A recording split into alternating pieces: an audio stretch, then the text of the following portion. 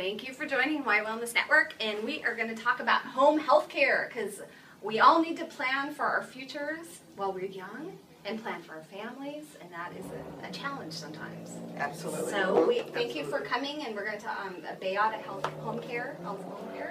It's a big company here, and you offer a lot of services. Yeah, Bayada. It's actually called Bayada Home Health Care, and we used to be nurse finders up until about 2 years ago, I believe, a little year and a half ago. And Bayada is an East Coast company, started back in 1975 by a gentleman by the name of Mark Bayada, and that's how we get the name. That makes sense. That's a great And name. so they started with just one client, with Mark providing the care himself, and then he really wanted to expand his footprint, and now there's over 250 offices across the nation, one office in India. And we're lucky enough to be part of that family here in Hawaii. So it's really great. We're helping people age gracefully and dignified in their own homes. And Amber Momoto here is our clinical manager, and she goes out and meets with families and yeah. Well, thank you for doing that. That's very important. She's not really the quiet one, but yes, I am the quiet one, and there's several clinical managers. I'm just one of them. Tracy is another clinical manager, and we work primarily with adults, mainly assistive care. Those are the types of people who may need, assist with bathing and dressing and meals and a little bit help with their activities of daily living. But we also have pediatrics, and we have nurses that work with children in the home, and we're a pretty diverse office at the moment. yeah. So it's nice that you're friendly and you have this big office because you're going into people's homes, and this is a very personal, assessment that you need to do to be able to help their family. And a lot of the parents, they have children and also parents. I think friendly is good, but I think what a lot of people really look for when they're trying to find home care is they're trying to find people to help them solve their problems. That we need help with mom, and one of the nurses come in and really sits down and talks with them and tells them some of the positive things, and they'll say, I didn't know that, and you've been so helpful, and you've answered so many questions. So that's I think whether I'm really funny or not, but I help being them. personable and also listening to their family. I think the biggest thing that people want to know when they're letting a stranger into their home for their mother or father or husband or wife is that they can trust that person and they can trust the company that employs that person. So I think that the hard thing with home care is that a lot of times you're developing that relationship and that rapport with individuals over the phone. And that's our biggest challenge, right, is that once we get somebody over the phone who's inquiring about our services, we need to really make sure that we convey those concerns and that compassion verbally over the phone, and they understand that we really have their best intentions in mind. Once Amber or Tracy goes in the home, they usually can see how professional and how how sincere we really are. But you know how it is hard to develop that kind of relationship so quickly over a phone when you're talking to somebody over the phone. And that's what we have to contend with all of the other home care agencies, is you have people calling, and they're not calling us, they're calling every other agency, and they want to have that connection with that person on the other line. And they want to know that they can trust that individual. And so it's not just about what we do, it's about hiring the right people that can convey that message and really have that rapport. So that lends us to talk about our motto. Well, that when they talk to people on the phone, we always tell them about we believe in compassion, excellence, and reliability. So we try to run the business according to, that's Mark Bayada's words. And so when we hire people, when we look for people, when we deal with our clients, we always have those 3 words in mind. And I think it really, we strive to do a better job so that they really feel those 3 words. So when somebody applies with you, you check references, you do criminal background checks, and they have to take the CPR. Fingerprinting and APS, CPS background checks, and they have to answer the right questions. It can't just be, I really like this business. I really like to work with somebody in the home. It's more than that. It's what really makes your heart sing. Is it this business, or is it just making $1 here and there? Because they can go somewhere else as far as we're concerned. But we want the people to work for us that really want to make a difference in somebody's life, you know? They really find joy and satisfaction at the end of the day when they're able to help somebody do something as simple as get themselves to the bathroom and get a shower. You know, those are the kinds of things that when we're young and we can do that independently, we take it so for granted. But when I broke my foot and I had to get in the shower by myself on a shower chair, I'm like, holy cow! You know, it's scary. And that's just one thing. Now you're talking about a bunch of, what is that? But you didn't call me to come and help you with your shower. I'm going to do it myself, which is basically what seniors do. Right. By gosh, I'm going to do it myself. I can do this. I've been doing it for 100 years or 80 years or whatever. And we have to overcome those barriers that I don't want someone coming in my home. I can do it by myself. I don't need anybody in my space. And we are all going to get to the point at some point where we're going to need some help. Right. You know, and so we just all need to start talking about it to our mothers and our fathers and our sons and our daughters. We need to let them know what our wishes are.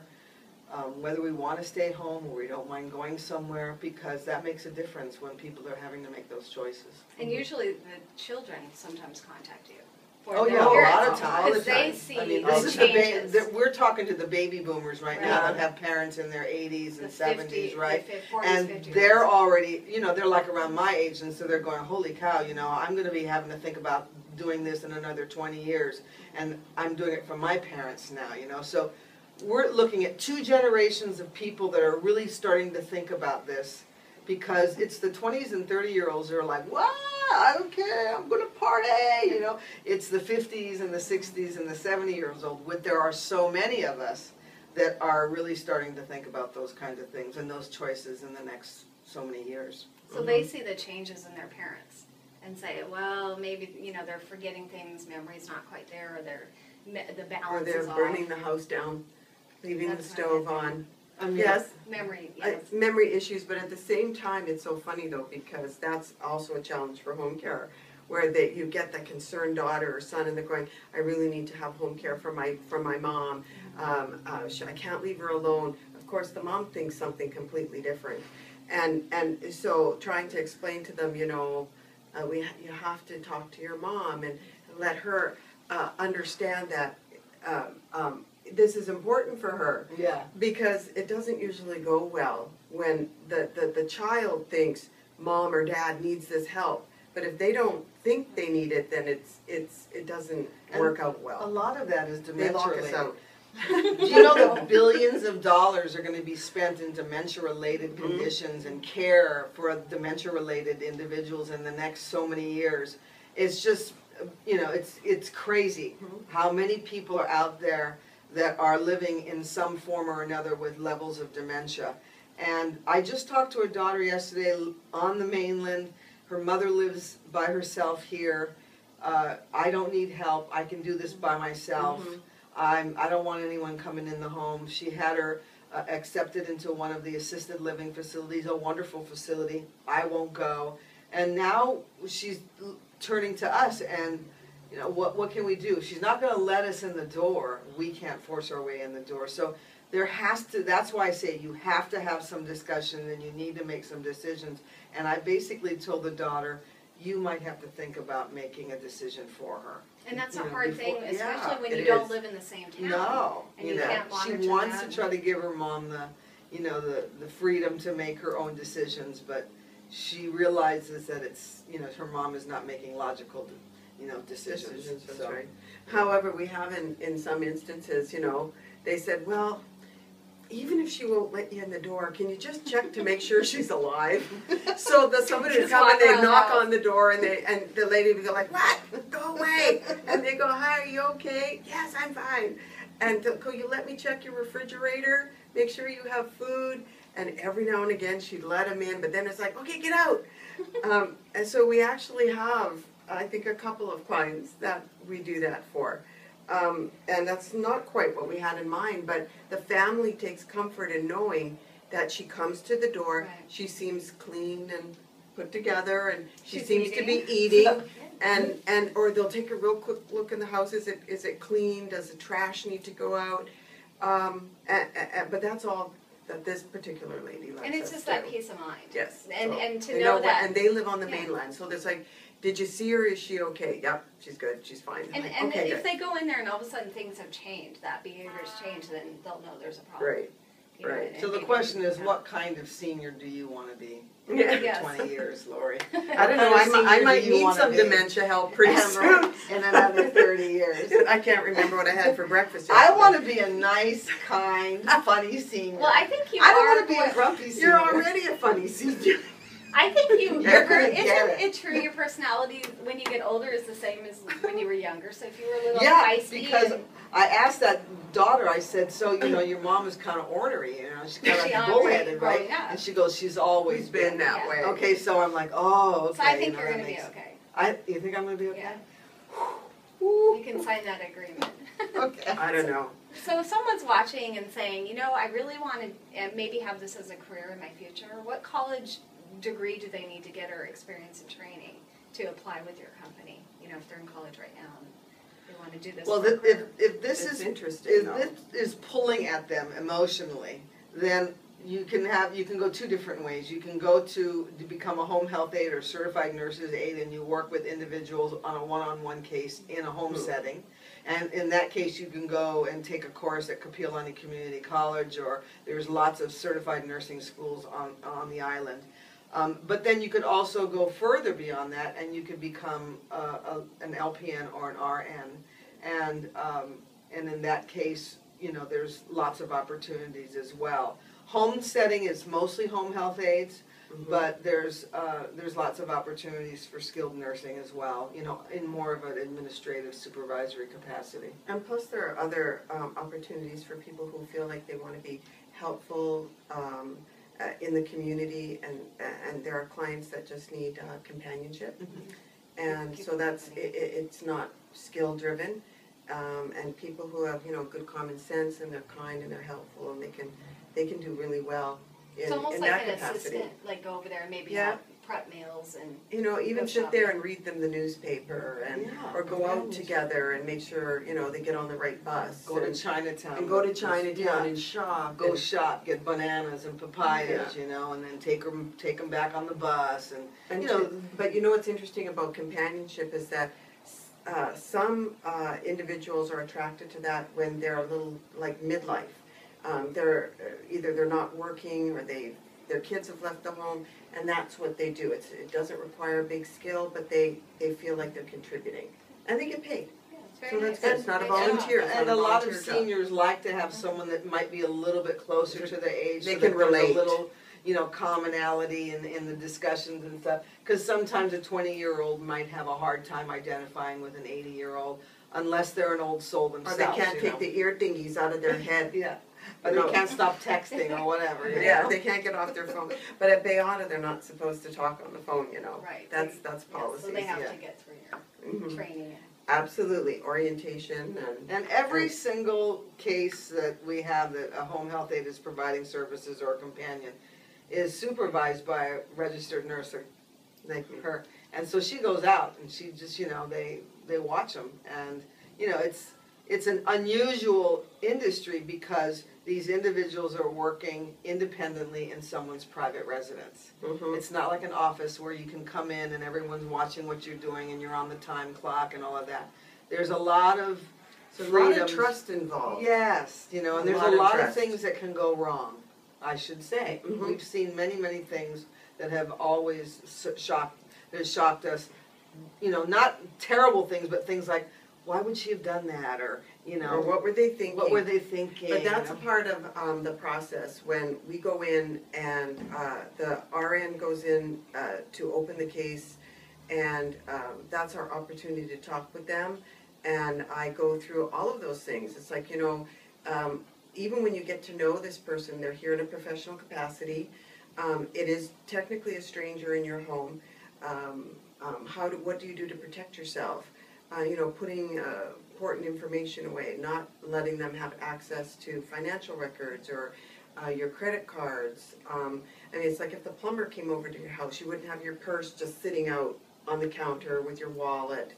But you'd be surprised how many elderly people will all go into their homes and they'll have envelopes of money. I mean, a lot of money just sitting there, and you advise them about, try to educate them about, you're going to have people coming into your house. You need to be safe and put it away.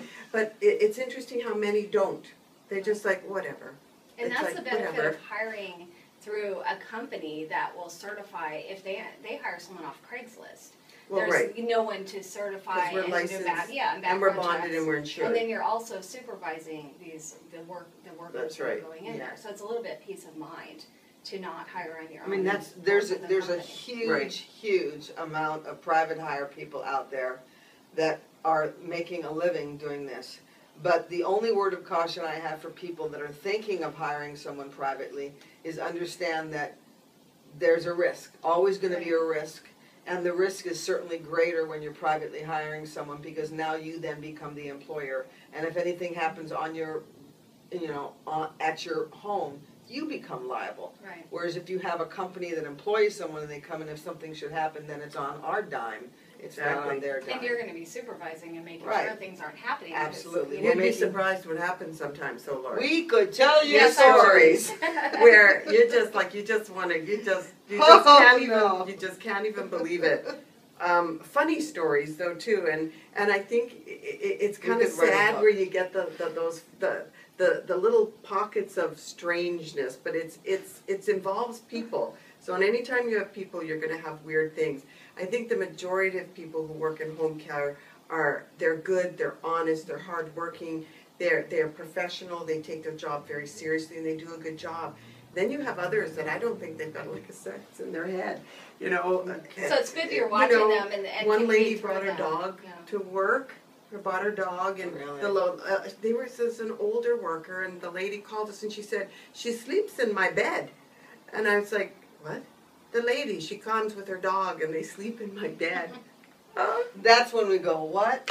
Okay, Oh, this might boy. not be working. This is not working, but and they're funny, bizarre Or they take stories. the client to their house when there's a big party going on and the client's over there, having a party at the employee's house, on shift. We find, unfortunately, most of the time we find out about those things after the fact, and it takes Take just steps to correct it. Well, immediate and thank steps to goodness correct it. the If anyone kids can tells count on you, if you call anyone and they tell you, oh no, we don't have people that do that, they are lying. People are people. Every People are agency people. has issues Has like funny this. Every stories like single that. one of them does. But what happens a lot of times is some agencies won't act upon it. They'll just let that Let it loser go. employee go on and on and on, continuing to provide substandard care because they're afraid of losing the case, they're afraid of upsetting the client, when in fact that client is getting a disservice. Absolutely. So I was really happy to know that was one of Bayada's things, is they don't sit on those kind of things. When something happens, they act on it right away. That's good. Because That's I've right. worked for other companies where they just let it go. High standards. Yeah. Well, great. Well, how does someone get in touch with you to kind of get a consultation on the phone and tell you what their Oh, needs are? actually, they don't call me, but they can call. They can call the office of your staff. Area 808. 808 There you go. 591. Oh, 6050. And you can talk to Ying Ying or Ying Ying Allison. or Allison. And they are customer service managers, and they are trained to take referrals and ask all the questions and try to help you out